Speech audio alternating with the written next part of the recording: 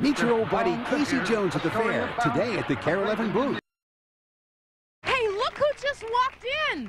Look who's who here! just walked in! It's Casey Jones!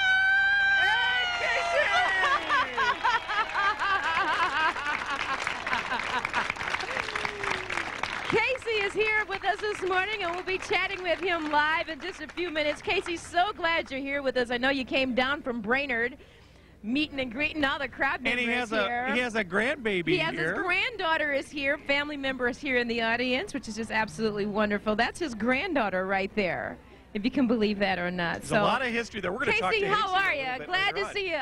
Hi, Casey. How was it? Good to see you, Casey. How was the drive down from Brainerd? You can't get there from here.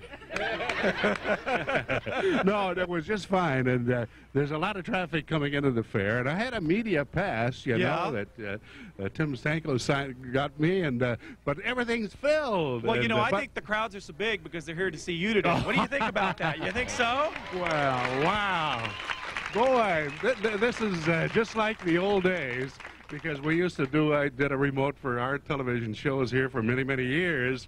And my partner was Roundhouse Rodney. You remember Roundhouse? Yeah. Well, we used to come in on a different animal, like on an elephant and an ostrich, and don't ever ride a camel. They're hard to light. No, they're a mean animal. But anyway, we always had fun, and it's so great. And thank you for having me on the show. This is great. Oh, thank you very much, Casey. Ladies and gentlemen, we want to congratulate Casey because in October, he will be inducted to the Minnesota Broadcasters Hall of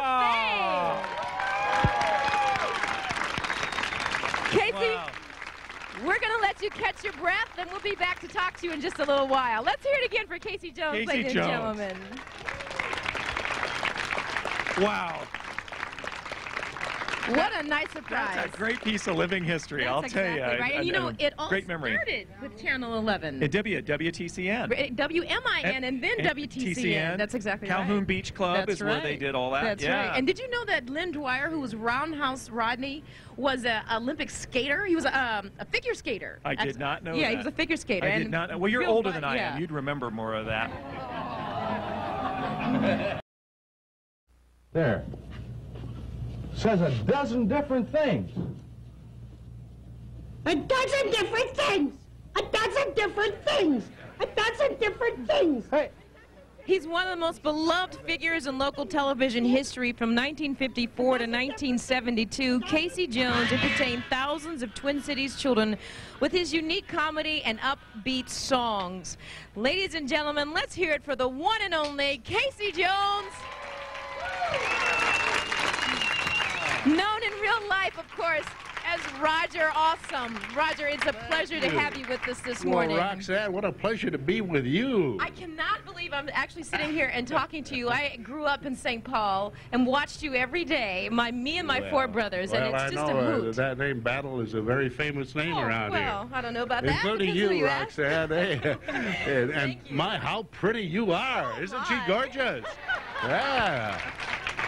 How are you? How are you? I'm just fine, just fine. I live up, you know, I was on Channel 11 here, you know, started back in 1953 and 54 in St. Paul at the Ham Building. Maybe some of the older people remember. Sure. WMIN TV. Then we merged with WTCN TV. Then we went through many owners. And now, of course, Care 11 is doing better than ever. And boy, you're doing great. Well, isn't that a great television station? You know, we have a very enthusiastic crowd in front of us this morning. You brought some of your own family members with you today. Let's take a look at who's with you. Yes, well, I see them. They're too bad they got such bad seats. No, they're right.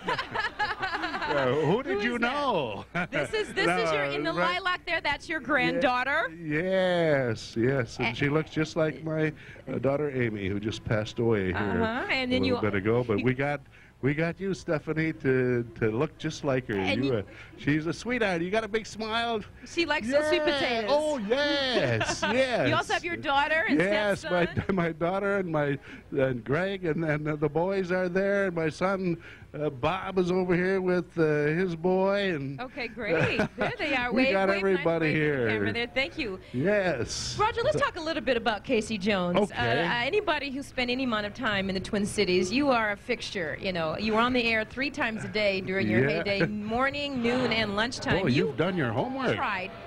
You were 26 years old when you became Casey Jones. I've never been 26. I'm 117 right now. It was your idea to bring Casey Jones to local television. Yes, it was.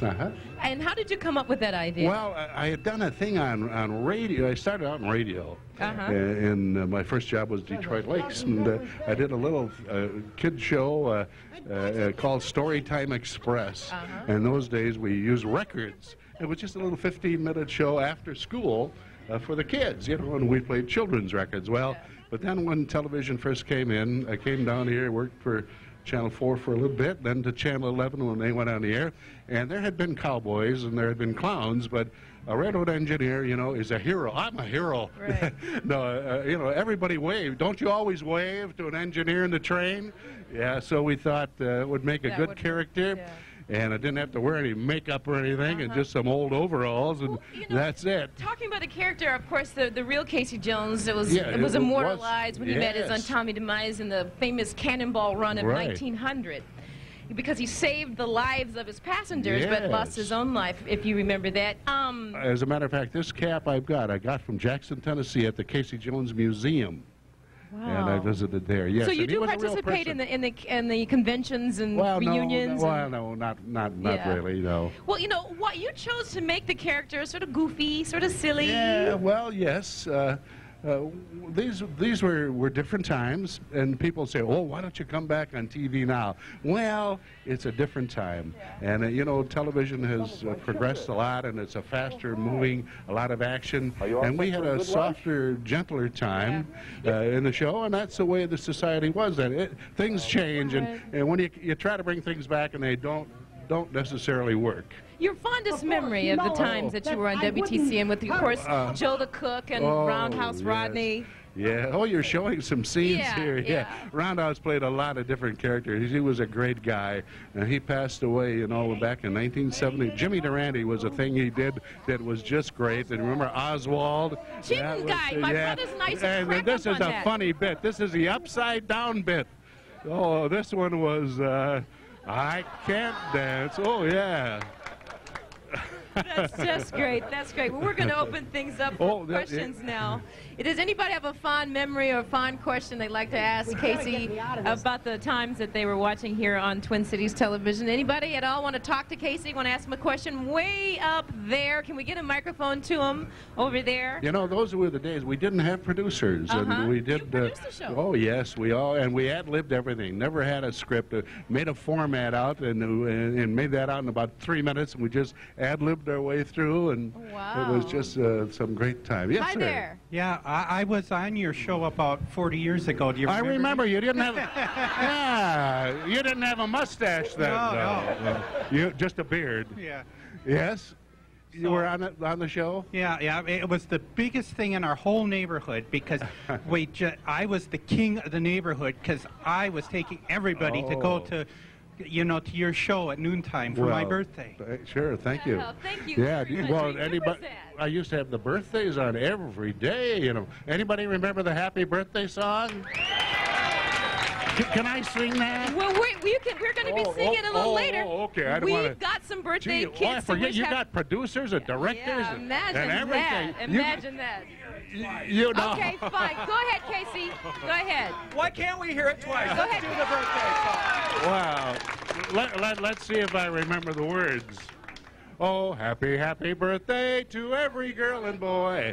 Hope this very special day Brings you lots of joy. hope the birthday present you get from Mom and Dad will make this very special day the best you've ever had. Let's hear it for Hey. Casey Jones! So, happy birthday to Eileen Sideways. Eileen Happy Sideways. birthday to Bend Over. And all the boys and girls who have a birthday today. Thank you very much. Casey will be hanging around after the show to sign some autographs for you. He'll also be here at the Carol Evan booth at 5 o'clock. So if you at home missed Casey, you have an opportunity to see him again today at 5 o'clock. And as we mentioned at the top of the show, on October 14th, you, Roger Awsumb, will be inducted to the Minnesota Broadcasters Hall of Fame. Thank you. Thank you. Just has been the light. You're going to stick around and sing the birthday song for us again, aren't you? Oh, okay. All right, great. Well, up and Let's go over to Roxanne right now. She's going to start us with some first birthdays and all, and I'll join her for that in a minute. Right. Casey has come back out, and Casey, I want to. Casey's going to pull out his handy-dandy railroad watch and take a look at. Look at that. You used to sell those the old redwood watch back in the good old days. Sold them for $3.95. And now it tells me that it's birthday time, huh? That's right. Are we going to do another rendition of the birthday song, Casey? Well, you want to hear it again? Dun, dun, dun, dun, dun, dun. Oh, happy, happy birthday to every girl and boy. Hope this very special day brings you lots of joy. Hope the birthday present you get from Mom and Dad will make this very special day the best you've ever had. All